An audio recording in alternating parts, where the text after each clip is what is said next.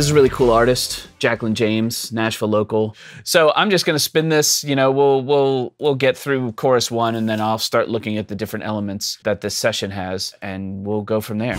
So let's see what the elements are here. And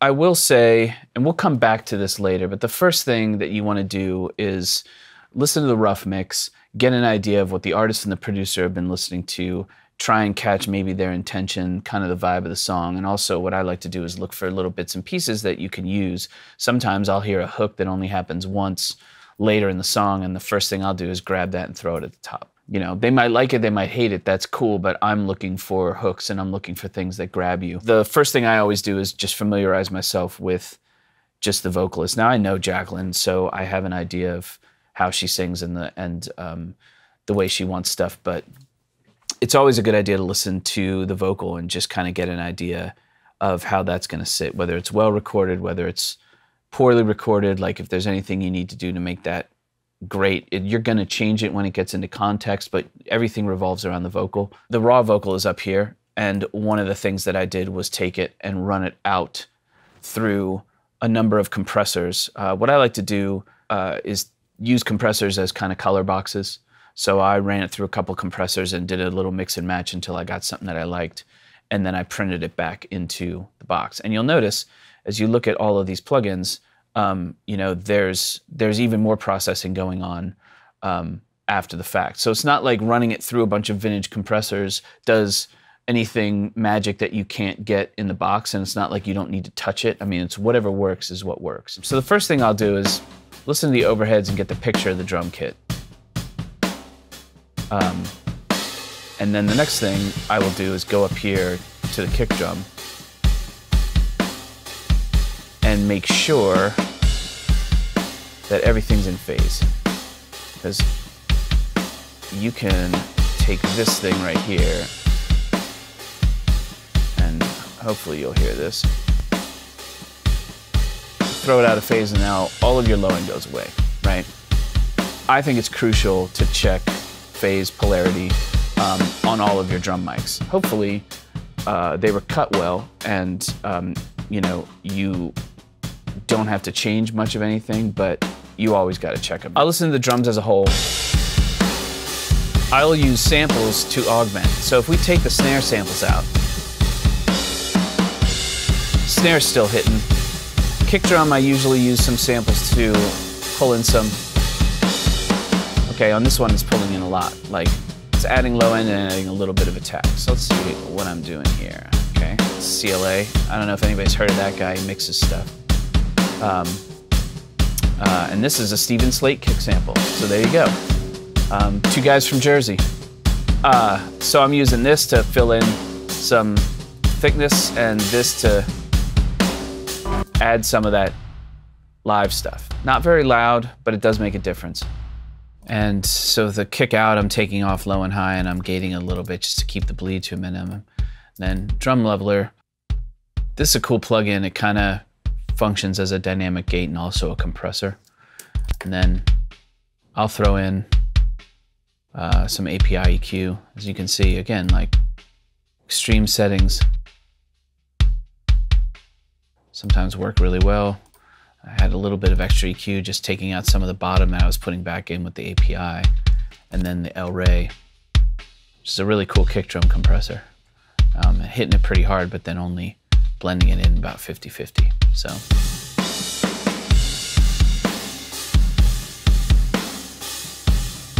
We're kicking the samples. What I'll do is actually start with a section in the chorus that is pretty loud. Because this is where you're gonna want your impact. And in this song, since it really just starts on the first chorus, we could start there too. You want that chorus to hit. So let's just start at the place where it's happening. So these are the drums. Now we just start looking through other stuff. This thing is a sample. Totally, you know, Reznor would be proud of that one, I think. I'm sure that's something that Jacqueline produced. And I think when I was doing this, my first instinct on this was to treat it weirdly, like with this stuff. And obviously she didn't like that.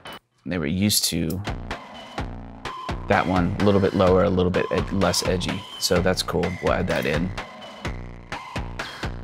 So I'm gonna go through and just check out all these instruments and see what the deal is. So, okay, synth bass for the verses.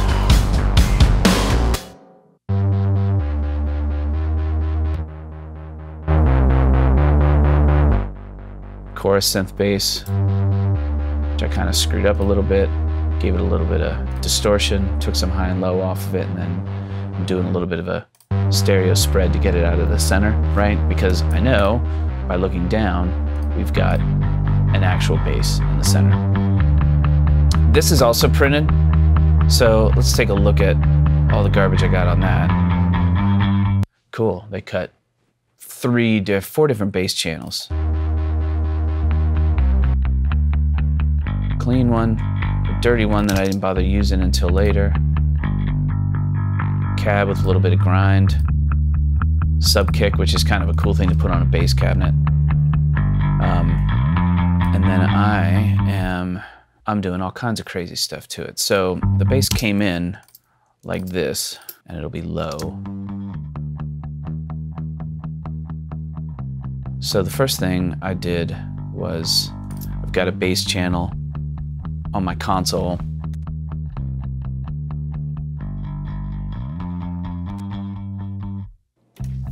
I got a bass channel on my console that gives it a little EQ and compression. It's not doing a ton.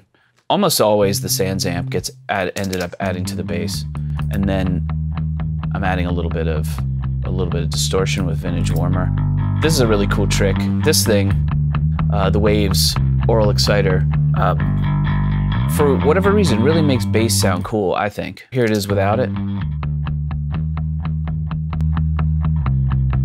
I like what it does to bring up the high end and the pick, but I also like the way it brings out the lower level. So usually when there's a ton of keyboards, I'll try and identify stuff that I can help move out of the middle.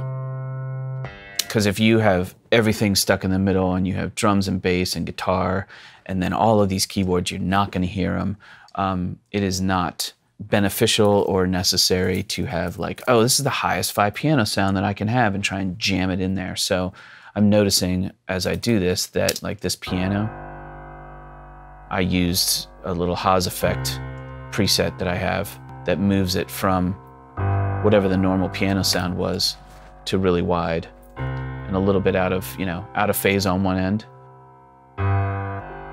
So, we might get busted by our recording school teachers if they found out that I did this, but what it does is it moves it outside of the speakers somewhat, or it moves it away from the middle and away from the vocals, so you can still hear it without having to crank it and without things getting muddy. And then as I look through all of these synths, I notice that I'm doing that a lot. I'm doing that on this one too. Doing it on this one. Again, just trying to find ways to keep space. Oh yeah, I remember that.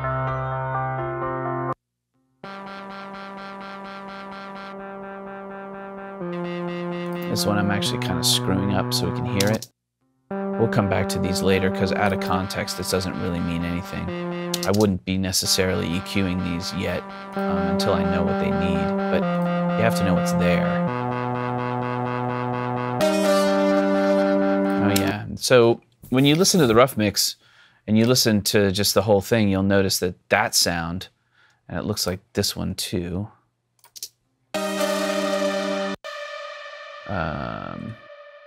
This sound was an important sound in the song. It's kind of a point in the chorus that kind of sets it off. Has to cut through a ton of guitars, right? So identifying that as something that's going to stand out, that thing, It's like, okay, so I'm probably gonna, after I get drums and bass kind of ballpark, what I'm gonna do is I'm gonna mess with that and see if I can make it stand out. So as you can see, like what I ended up doing, here's the original, which is cool, but it's not gonna stand out. So then I gave it some distortion and spread it outside the speakers. And then I also duplicated it down here, gave it a high octave with little altar boy, and then just got rid of all the low stuff because all I wanted was the brightness on it. More outside of the speakers, again, some more distortion, a little bit of reverb, and then that makes, it's kind of fun. That makes this sound into this sound, which is going to cut through a lot better. If I were mixing this for real, I would spend a good amount of time trying to find the best character for her vocal. Fall at the altar, you find more. Like this purple 1176 seems to give a little more character than this 176.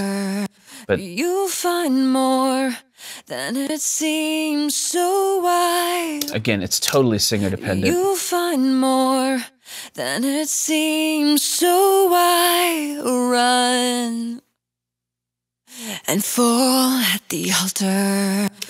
I gotta be honest, this plugin, DSM V3, so why no idea how to use it. None.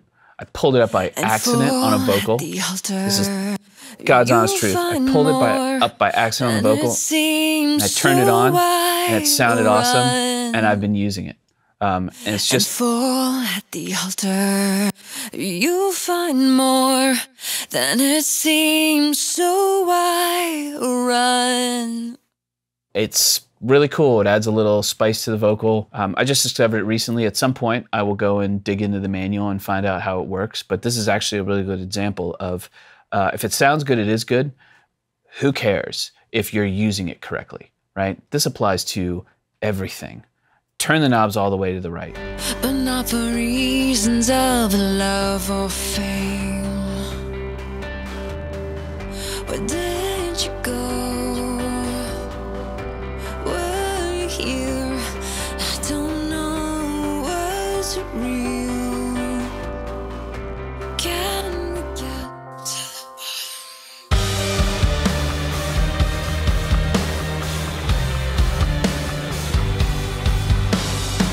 I don't know if you noticed, but you know, you put the vocal in, then all of a sudden, now the drums sound dull, now the cymbals are too low. I hear the world screaming out your It really does adjust your perspective really quickly.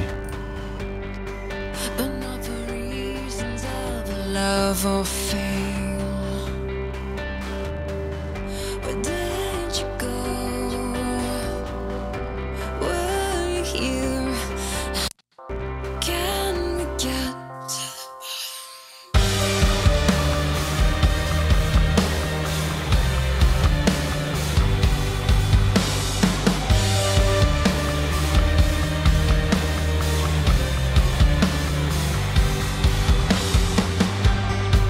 I hear a voice deep inside my head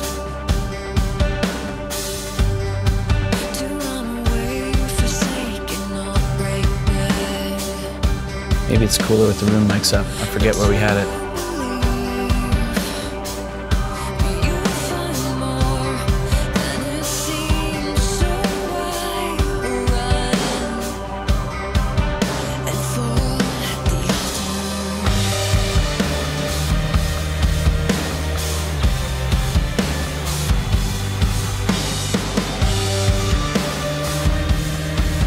At some point, we'll talk about the tubas.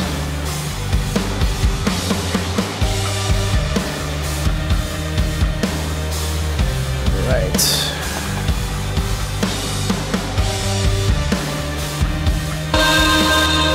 Hello, backgrounds. Can we get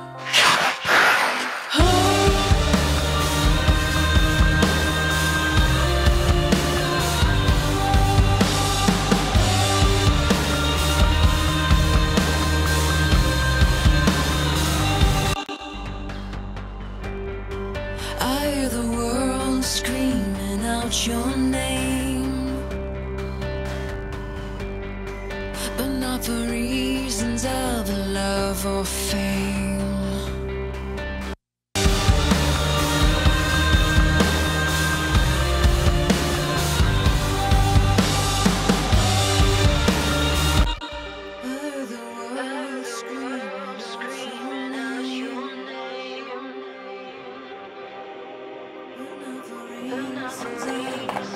I don't remember what I did with this.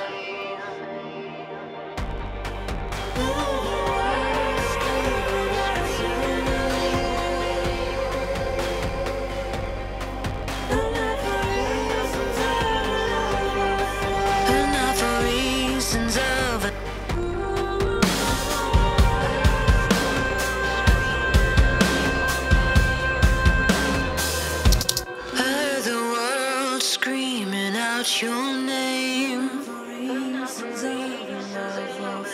and not for reasons of love or fame. Heard the world screaming out your name, and not for reasons of love or fame. Heard the world screaming love or fame. So, I mean, this is the process: is get things roughed in as quickly as possible. I'd be checking the rough mix and trying to level match it. But not for reasons of love or fame.